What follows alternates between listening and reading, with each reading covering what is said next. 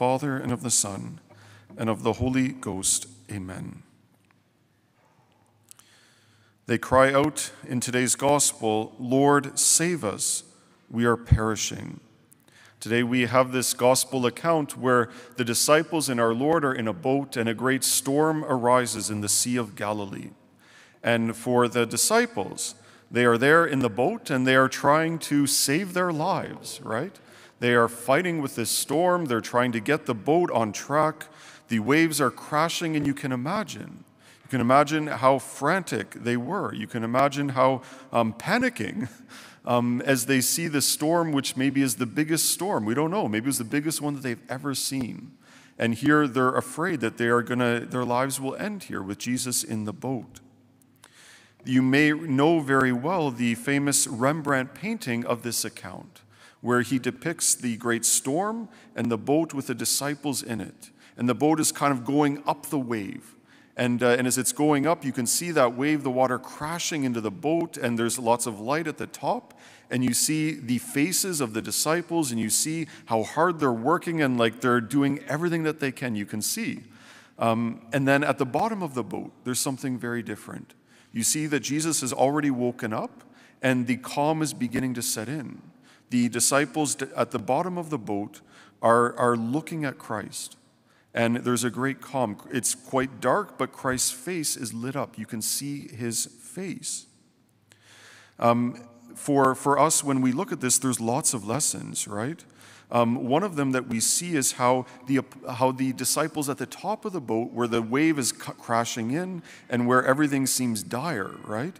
How maybe instead of looking to Christ, they're looking to each other, right?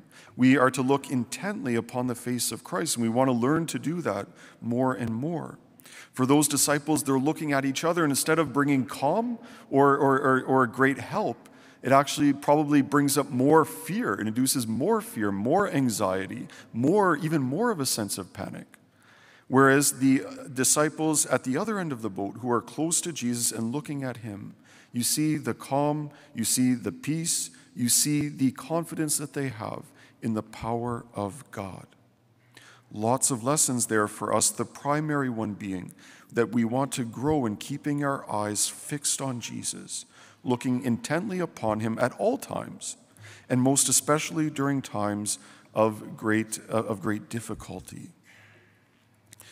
Today I want to highlight one of the ways that the Holy Mass helps us to look intently on the face of Jesus. You may not be aware, but there's instructions for the priest throughout the Mass that remind him, and not only remind him, they tell him, right now, look at the crucifix. Right now, look up to heaven. Right now, look down intently upon the sacred host where Jesus is present.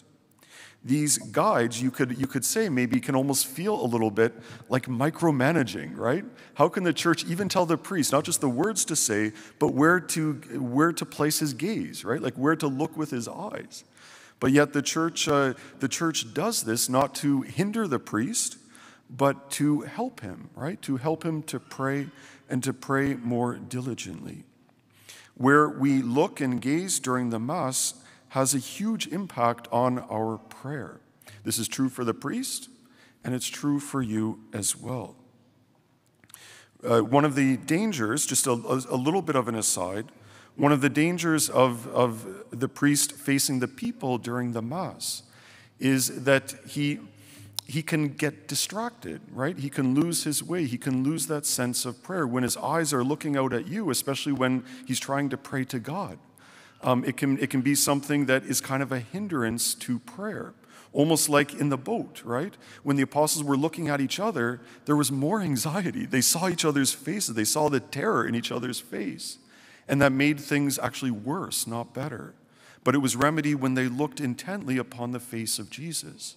And so for the priest during the Mass, it's very helpful to his prayer and important that he look upon the face of Jesus, that he have his eyes fixed on Christ.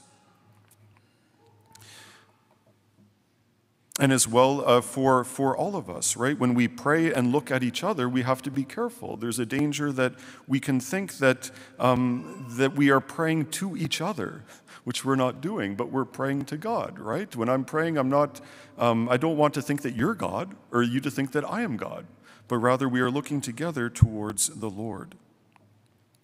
Okay, so first thing for the priest.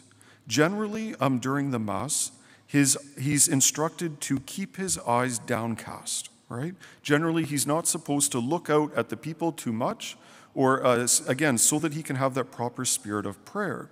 During the procession in the church, right, as the priest and the servers are coming in, usually the priest keeps his head a little bit bowed so that he's not looking anyone directly in the eye. This isn't, it's not being rude, right? But it's because we're doing something different. It would be a terrible thing if the priest walked in the procession even after the Mass as if it was almost like a rock concert, maybe giving people high fives on the way out or like trying to make a big show. That's not what we're doing here, right? What we're doing is something very different. We're trying to enter deeply into prayer. And so generally the priest is instructed to keep his head and his eyes downcast, not looking anyone directly in the face for most of the Holy Mass. What about when is he instructed to look at the crucifix, or as well, it's sometimes said to look up to heaven or to look towards God? He is specifically instructed to do this. I counted 9 times total. I mean, there's other times, and naturally it happens, right, just on how the prayers are said, but there's 9 specific times when he's instructed, make sure right now you must look up to heaven, you must look at the crucifix. Some of those times I just wanted to point out to you so that they might help you as well. Just before the priest reads the gospel, he goes to the center of the altar and he bows down for the Munda Cor Meum. And just before bowing down, he glances his eyes up to the crucifix, bows down and begins the prayer. And this is a beautiful thing to be reminded just before he reads the gospel, to be reminded of the passion of Jesus, to be reminded that grace comes from the cross, and to be strengthened so that the priest can proclaim the full gospel of Jesus Christ. After that, at the Te Igitur, at the beginning of the Roman canon, again, you'll see the priest extend his arms in a large gesture and also raise his eyes looking up to the cross, looking up to heaven. And then during the consecration, as the priest says the words, as he says the words of Christ, which in the consecration say that he raises his eyes looking up to heaven, the priest himself looks up to heaven as he says those words. All of this, again, in helping the priest to stay focused on Christ. What about for the host? What about for the sacred host? When does he look there? There are 7 times when he's specifically instructed, look now at the sacred host. And of course, throughout the Mass, he'll look at the host more than those times. But these are some of them where he's specifically instructed. One of them is during the Pater Noster, the Our Father. He's to look intently on the sacred host.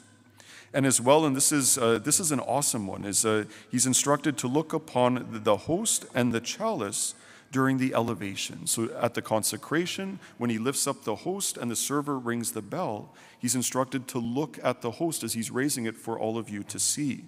And again, the same with the chalice. And what's really beautiful for the priest, and maybe it has the same effect for you, as he's looking up at the host, raising it high, just beyond the host, kind of like just in the background is the crucifix, right? It's almost like the host is set just in front of the crucifix. And that's so powerful because this is the mystery of the Mass, right? At the Mass, the host is the body of Jesus, the chalice. The wine in there is his precious blood.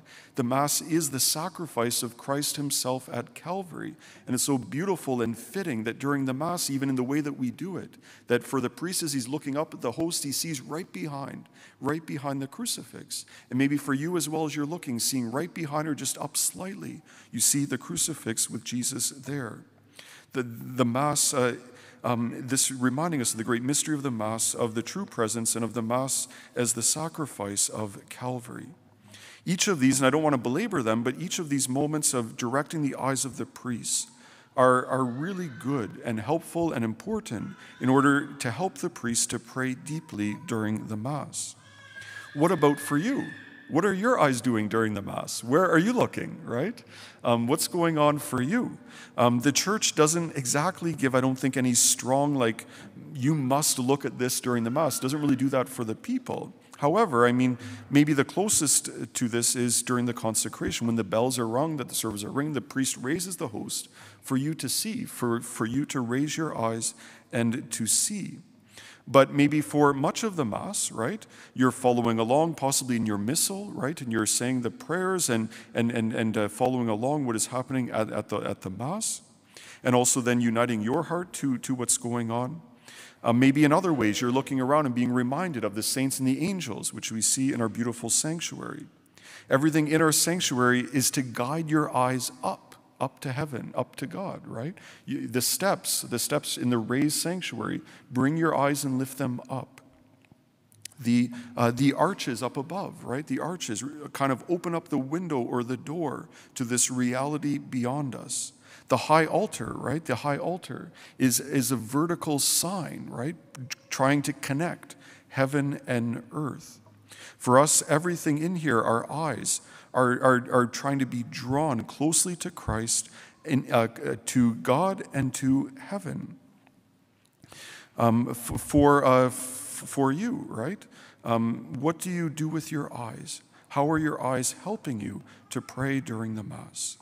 We read in the Gospel how during the storm, the apostles who were close to Jesus, who had their eyes intensely fixed upon him, how they had peace, how they were focused, and how they had everything when they were looking closely at Jesus.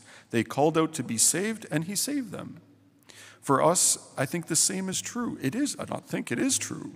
For us, we need more and more to look and to focus our eyes intently on Christ, being able to see him in the Holy Mass, but also in our lives, whenever difficulty and danger comes, to make sure that we've got a clear line of sight to the face of Christ, and this will help us greatly. In the name of the Father, and of the Son, and of the Holy Ghost.